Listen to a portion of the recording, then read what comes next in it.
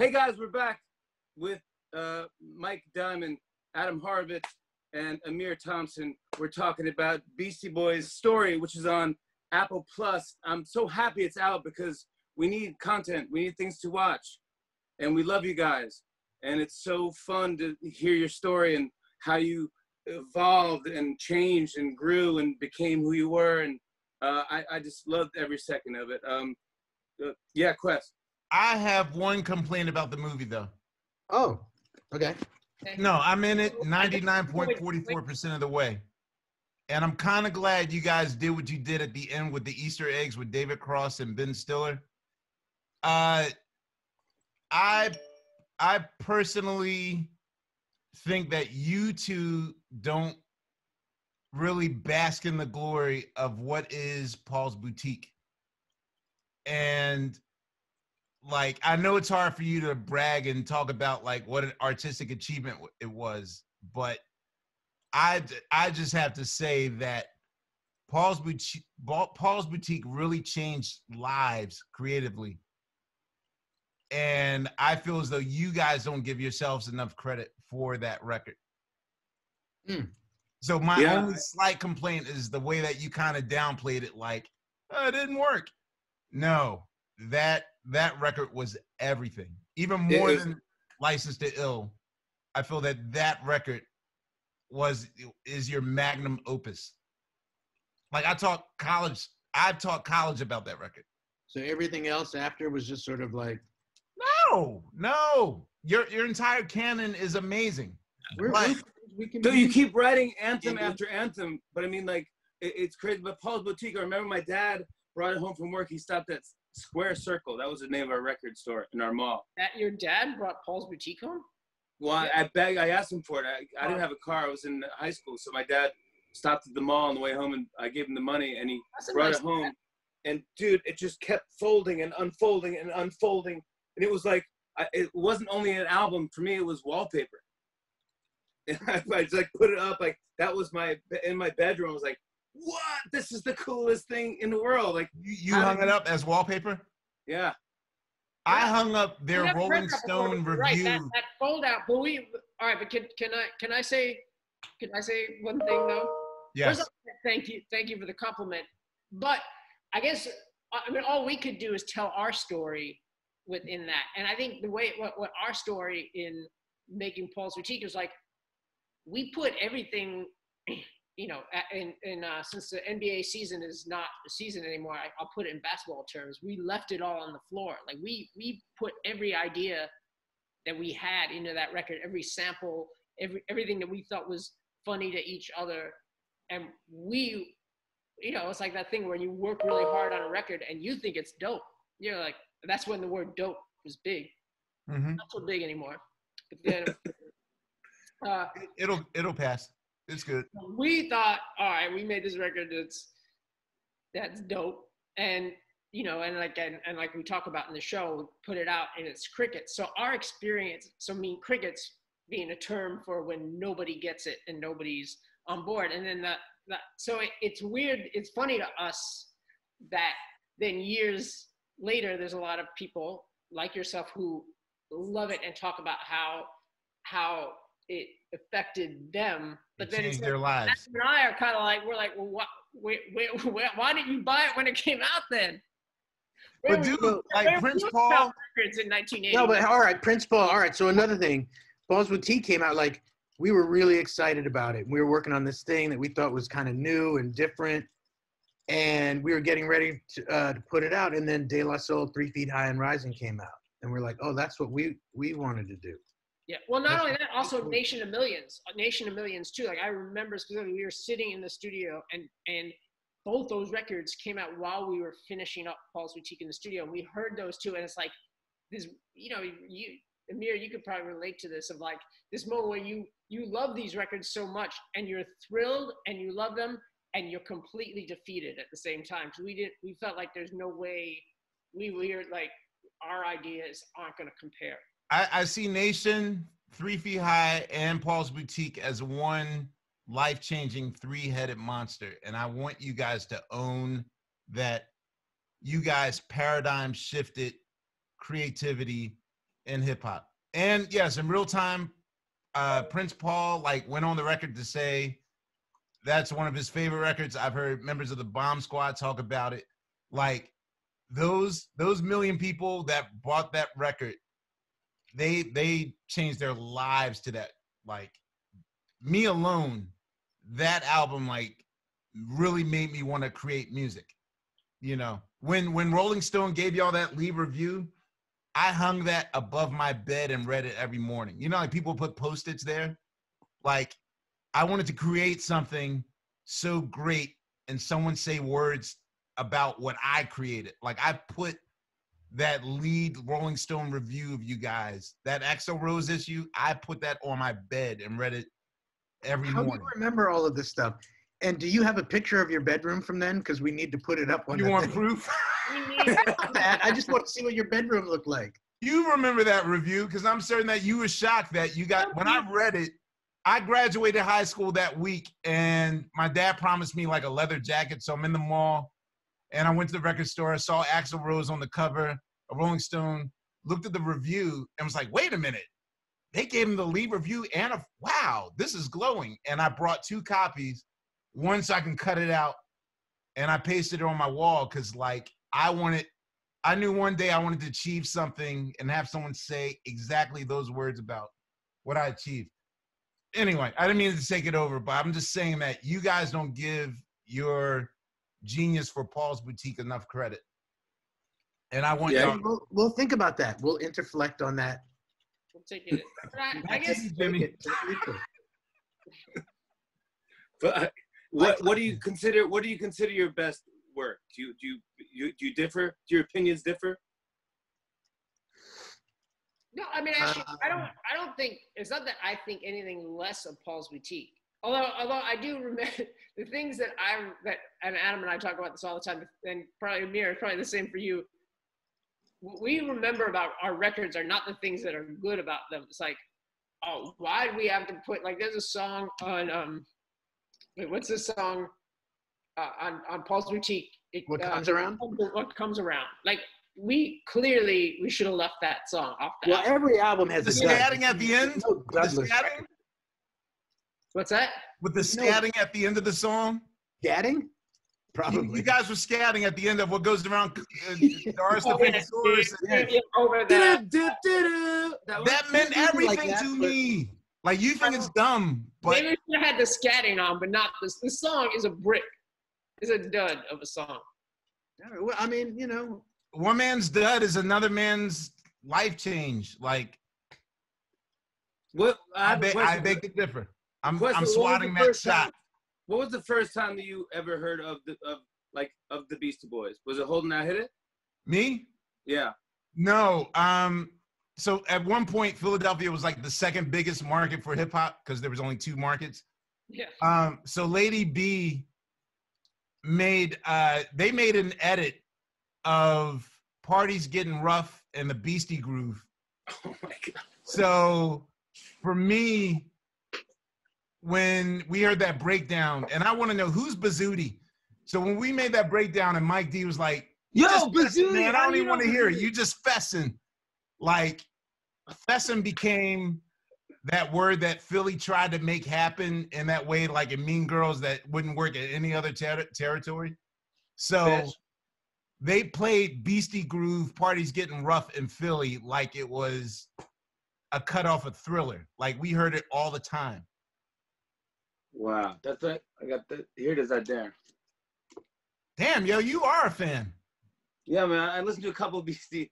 I'm a giant dude, and I got MC and Bazooty too. Drum Machine. So Amir, you want to know who Bazooty is for real, or do you know who is Bazooty? Yes. He's Jay Burnett. He's an engineer, and he engineered Planet Rock. Word? Yeah. Jay Burnett, like he was an engineer for a lot of the big like Arthur Baker, John Roby records, like whatever. Yeah, Planet Rock, ABC, I Love You, all that type of. And we used to see him at this club. Remember the Latin Rascals? Latin Rascals, yeah. Latin Rascals. Was he a member?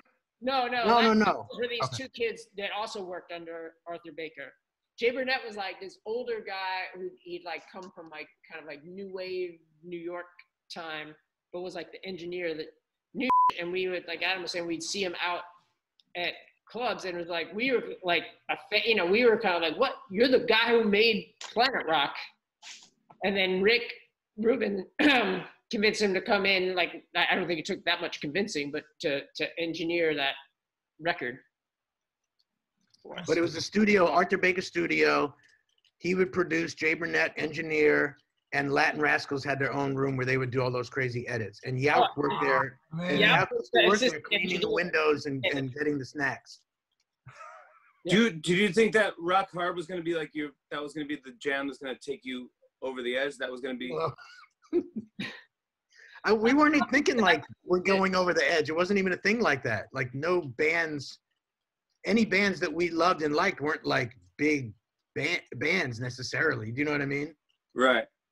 Right. We just hoped that it was going to like be the rap song that would put us in line with other rap groups. And like what Amir said, like it's funny, is like I actually was curious, like why was it that like Philly was the only other place, like it's like hip hop lived in New York and it traveled to Philly, and then eventually it started to travel to like Virginia, North Carolina, like a little bit further down the East Coast. But at the beginning, it really was something that originate that would come out of studios in New York, and rappers would make it about as far as Philadelphia, maybe Baltimore, and then turn the hell around. When was the last time that you guys actually sang Paul Revere? Like actually sang it? Because I've been seeing you in tour since Check Your Head, and you start to sing it, you go like, now, and then the crowd sings it to you guys. Yeah. Right, well, see, that's the thing. It's a bona fide song. The crowd takes over. And actually, to give credit where credit's due, and Adam, I hope I'm not blowing you up, but I'm going to blow Dougie Fresh up, where I think we took that from was, there was a period like on Raising, when we were opening for Run DMC on Raising Hell, and Dougie Fresh was on a couple of the shows. And Run DMC, where we learned so much from them, they were so great live. Jam Master Jay, hands down, best live DJs for a band ever, put the whole show together. But Dougie Fresh as a showman, I mean, he is a showman. He's, he would come out and do the show, or like la-di-da-di, the whole audience, the whole arena would sing every word. And he just beatbox, right? Yeah. We begged you to do it on tour. During Ill Communication tour, I think just to be nice to us, you guys did it a few times, but like, I remember 3 or 4 times you actually doing it, but we call it Bobby Browning it, where like, y'all sing, and then like you just let the audience take over. But we're in it together, right? Yes, there was one time where like you did it completely on the Ill Communication tour that we did. Amir, how were we? Were we nice to you guys? Dude, you guys were, you know what? Okay, so in the beginning, we were like green and all, like, oh my God, we're going on tour with the Beastie Boys. So we had thoughts of who we thought you guys were going to be. And the first indication that you guys had really matured and that you were, sage elder statesman, we went to a spa, not a spa, I think we were just in the same hotel, and Yauch was in a sauna, and me and Kamal went in with him. And, he was like talking like a real mature, and we, Kamal and I were trying to figure out like, yo, where the girls at? Where's the beer? Where's the after party? And all this stuff that we thought that was going to happen on this tour. And, he was talking to us about like enlightenment and how his life has changed and all those things. And me and Kamal just looked at each other like, oh, wow, this isn't going to be a tour with girls and where's the raunch? Responsibility. It's going to be about responsibility and spirituality. But no, you guys were, you know what? When you guys would do Gratitude, you guys taught me a lot about, especially Mario C, about how the sound is important in concert. So if you remember that tour in Ill Communication, you guys did quadraphonic sound. Mhm. And that's where, like, for those that don't know, quadraphonic is not only left and right speakers, but even behind in the audience, there's 4 speakers. And you guys had a really clever joystick-like device that would have like the swirling sound behind us and whatever. And I think at some point, Mario like let me handle like all the echoes and all the quadraphonic stuff. So when it was time for gratitude, and Yauch would do that long bass solo at the beginning, right before he got into the dun, dun, dun, dun. Like he let me do that. And Mike, you taught me. I didn't know. Mike used to always DJ records before the show started, and I asked, like, wait, why would you give it away? Like, why would you come out in the audience and DJ? And he explained to me that, like, there's diehards that are there standing on their feet since like 6 p.m. and you can't trust the sound guy to just, you know, before that, like the sound guy would just put on anything. It could be like Conway Twitty or, you know, Tom T. Hall or whatever. And to him, Mike said, like, it's important that we, you know, curate the music and get people in a certain mood. And then I was like, oh, so I could do that. So then I too started DJing before the shows and then after the shows. Like, so really, like, Mike, you're a big reason why my DJ obsession is, or my curating obsession is to that level. Even for the Fallon show, like, I curate the music that comes in when people come in, because you taught me how important that was. I learned a lot on that show. But it's funny, but I learned it from just being a kid and going to shows, because seeing bands I loved, and then exactly what I said, that hearing the sound man playing Phil Collins, no disrespect, I know, you know. No Collins slander. I know Bones Thugs love. That's why I said Tom T. Hall. Wait, it was like always like Phil Collins or Sting. Right. Like those are records that like sound men listen to. Mm-hmm. And like I'm a kid, I'm excited to see these bands, and like, why are you doing this to me? Why are you ruining my high right now by blasting? You know what? I even once convinced Jay-Z. At first, another idea you guys did, when you guys used to do your encores in like the nosebleed section. Mm-hmm. The last time I did a show with, I curated. That was the next tour. Was that Ill Communication? No, that was the next tour. Well, the next show, right. But I was trying to tell Jay-Z, like, you know, okay, so we did a show at Carnegie Hall. It was like one of those special, like, let's everyone wear suits or whatever. And I said, yo, you need a down-to-earth moment that's not for like the $10,000 seaters in the front. You got to connect with your fans up top or in the hallway or whatever. And at first I was like, dog, man, even the Beastie Boys do their joints like in the nosebleed section. You got to do something, connect with those fans up there. Those are your real fans. And once I said that, what does that mean? Beastie Boys did that. And then he did it. Him and Just Blaze would do their encore like way up in the nosebleed in the hallway. Adrock, you don't know nosebleed seats?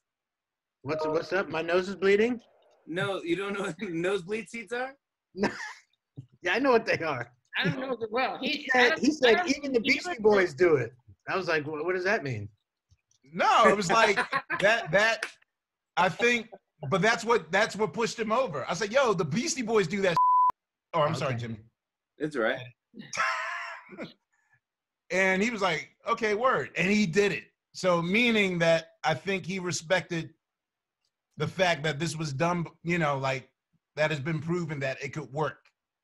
That sort of thing. But yeah. Were you guys nervous? Do you want to talk about Scrabble now, or should we just not? Oh man, I knew you were going to do that. Yes, Jimmy, you don't know, but at one point, talk Scrabble. I want to hear about Scrabble. But I have to get my power cord. I'm back in literally 10 seconds. But you guys. Oh, you're like in point. You're like 3% battery right now. No, power cord. It's an exercise he does. I got the. Oh, okay. Jimmy, you don't know this, but Adam and I were occasional online Scrabble buddies. And then he would destroy me, and then I just, you know, I couldn't spell quagmire on a triple letter word. So I feel like Za kind of changed the whole game of Scrabble. Amir, thank you for pointing all Acknowledging that out. I appreciate it. prowess. It's been documented. I'm good at Scrabble. You're excellent at Scrabble. We got to bring it back, man. I know. Do you do Scrabble? In person, though, please. In person. One of these days. Yeah, exactly. That's the next thing. What are you doing right now to spend the time while you're at home, Adam? Freaking out. Yeah. Are you really? Washing my hands. Yeah. How about you? Same thing. Wash my hands, but we're doing the show just so people can get something else besides just the news. You know, just to give people an option. It's good. It's good. Thank you for doing it. No, I'm happy that you guys are doing it too. But there's all right, Mike's coming back now. Okay. Was there Power cord? I don't have that notice anymore. when you guys did went from the party frat music to kind of just your own brand and your own head, were you nervous that was not going to work? Did anyone tell you like, dude, don't do that? Give me another fight for your right? Well, not really. I mean, it's a long story, but we were on Def Jam Records, and things fell apart between us and them. And I think that they really, or Russell Simmons, and them really wanted us to just be the Fight for Right to Party guys. And we kind of just had moved on from that and wanted to do something different, and things all fell apart. And so we left New York. Even we split up, and then we started signed to Capitol Records. And I gotta say, Capitol Records has always been really cool to us. Throughout all of it, they've let us do what we done. It's pretty great. Yeah, well, we were like the weird stone guys. So Capitol was just like, all right, you guys think. And then with the beginning with Paul Boutique, they were like, all right, well, License Ill is this big thing, so we need to let them do what they're gonna do. And hopefully it'll be as big as License to Ill was. And then that didn't happen. Then it was crickets. And then it was like, we went from being like, then it was like, everybody wanted to leave us alone because it was like, nobody wanted their name attached to Beastie Boys, because then it was going to be like, oh, then I'm working. Here's got a question. I have one question. Okay, so knowing that the producers that you worked with had the ability to make those pop hits because they also made like Wild Thing and Funky Cold Medina, did you guys have the options to have either of those songs first, or no? No, actually, that's a good question. But the Funky Cold Medina, I'm trying to remember. I feel like, first off, well, two things. When the Dust Brothers first played us a cassette things, and they played it to give Adam props. They played it for Adam before they played it for Yauch and me. But they played a cassette of what went on to become Car Thief and Shake It Up. Like, so basically the instrumentals of like the bulk of the music that's in Car Thief and Shake It Up from Paul's Boutique. They at like a party just played a cassette with that, and that blew our minds. Like, that was like, wait, this is what we want to be making. And then it was kind of like, then we started working with them. They're like, oh yeah, we did this song for this guy like Tone Loc. That was like Wild Thing, or we get this other thing, Bust a Move. And it was kind of like, we were like, oh, that's all right. Like, we weren't interested in those songs, honestly, but it was like, okay, fine, you guys go do that, but we want to make the that we heard on that cassette. Okay. Were you guys ever bummed out that you weren't on Delicious Vinyl? No, because I mean, it's funny. It's like a weird thing. Like with Def Jam, that was a really, really exciting time, to be real about it. Like, it was like that thing of, we're working with Russell. Russell introduces us to his brother, Joe, who's from Run DMC. We get to see Run DMC record. Like, LL was like there. Adam like plays Rick, the LL Cool J demo tape. And Rick was like was part of the band. That was always like, it was like this exciting, really, really exciting time where we all thought we were part of something. So yeah, that's what's hard. I think that's one of the reasons we left New York, was that we just felt so dejected. Like Rick had already bounced out to do his own. He felt he wanted to kind of produce and do his own thing, and like so him and Russell had already split, and Rick was out of there, and then so then Russell's still there, and Russell's like, he no longer has the producer that works with us, so he's like, well, you guys got to go and make the record just like what you made before. Because, you know, Russell wanted to make money, and that probably would have made him, you know, or at least in his mind, the most money right then. Well, I mean, technically, I mean, not to open a can of worms, but a lot of the high-end creative ideas from Ill were actually from you guys in the first place, correct? Yeah, I think a lot of the ideas were from... Like Paul Revere was from you guys, like... Yeah, Paul Revere, that whole thing of Adam had the beat in the 808 drum machine, and it was Yauch who said, let's had this idea of flipping the tape machine over, because Yauch, like Adam mentioned earlier, he was the assistant engineer. He knew like some technical things, and he was somehow in a time pre-internet, he was obsessed. Like he knew all these Jimi Hendrix tricks, like which Adam and I talk about this all the time, or we were talking about it a lot when we were doing the show that became the film. Like, how did Yauch know these things back in 1980, whatever, you know? But he was the guy who said, oh no, this is what Jimi Hendrix said, we're gonna flip the tape over. And then actually it was Joe from Run DMC, that when he heard that beat, like he came running up the block, and he had the intro, he wrote that intro for Paul Revere. Jimmy. Yeah. When Run did our show, that he's still like, that's our bonding. When Run did our show, when he did Subway Show, when he did freestyling with the Roots with us, yeah, that's the last thing we talked about. Like, his favorite story of all time is the moment he first heard Paul Revere. And what was it? It was like him discovering gold. Like I think that the portals of the creative side of his brain just open. Like, wait a minute, you can reverse a drum machine and make creative noises this way too. Like, he said it was the greatest moment he heard. It was the greatest thing he ever heard in his life. Wow. I want to talk about quickly the documentary. Is it a documentary? What do you call this? A story? Live documentary. Yeah.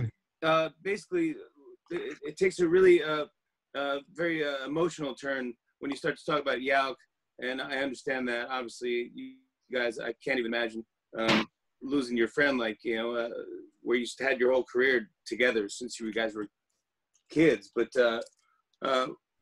you talk about the line that he wrote in Sure Shot, and how much that kind of it wasn't that big of a deal when he wrote it, right?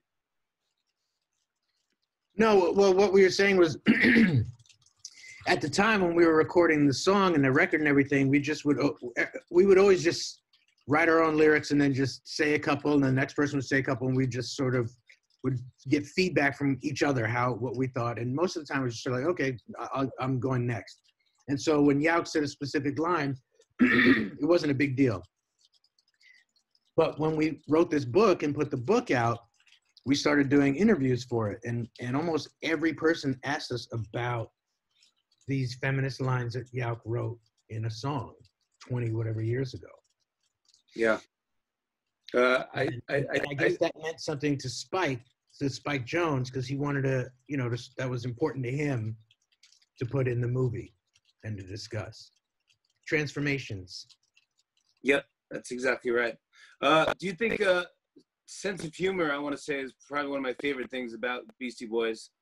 You guys always were either ahead of the joke or just understood comedy. You guys worked with a director called Nathaniel Hornblower. Yauch's uncle, yeah. Oh, I forgot they were related. And when he jumped up on stage, I don't know if you guys remember this, but for oh yeah, he couldn't. How can you forget? He didn't jump up on stage. We were all backstage, so he just walked. beside it. I would say, But he could jump if he wanted, though. Yeah. I think he bum rushed the stage, though. He just bum rushed. He just ran out there. Okay, sorry. All in the I interrupted. We are about to actually play at that award show. Yeah, and he was backstage and he ran out and was Michael Stipe, was he surprised? Yeah. Yeah, it's actually it's great in our film when you watch. I still enjoy watching how Michael Stipe's reaction to Hornblower when Hornblower blows up the spot and bum rushes the whole situation. Because Stipe's kind of like trying to be cool with it, but he's not really cool with it. And then he doesn't know, like, is he supposed to be cool with it, or is it part of the show? And he doesn't just know. But I'm glad that he got out that he had the ideas for Star Wars and everything. Yeah. Everything. That's funny. I remember that interruption, but I never remember REM winning for Everybody Hurts. So I remember that. And then Michael Stipe had like a my mind, Sabotage still won Video of the Year. Yeah. Guys, I appreciate you taking all this time to talk to us. You know, we love you. I'm speaking for Quest. I'm assuming you love them. But we guys, yeah, think about it. Got Beastie Boys Story this Friday on Apple. Check out the book, check out the Audible, and pick up all the records. They're just the greatest. We love you guys. You know, you guys are our favorites. Thank you so much for this, especially during this time. I know we asked everybody if they have a charity that they want to mention, and you guys chose Food Bank of New York City. Yeah. So we'll put up the website for that. The smallest amount goes a long, long way. Thank you guys so much for doing this. Thanks for doing it. Thanks for having us. So nice to see you guys. Thanks, Quest. Thank you. Bye. Bye, everyone. See ya. See you later. Bye. On and on and on. I said, and it's on and on and on.